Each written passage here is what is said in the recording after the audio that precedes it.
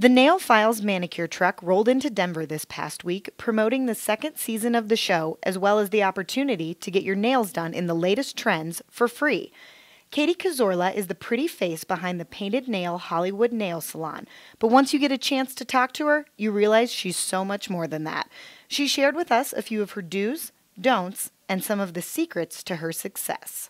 People aren't afraid to take chances and be different. No more French manicures and sheer nails. It's like wild nail art, really fun colors. Chartreuse is really hot for the fall, and jewel tones are in. I'm sorry, but I have to say this. Please don't do a French manicure on your toes.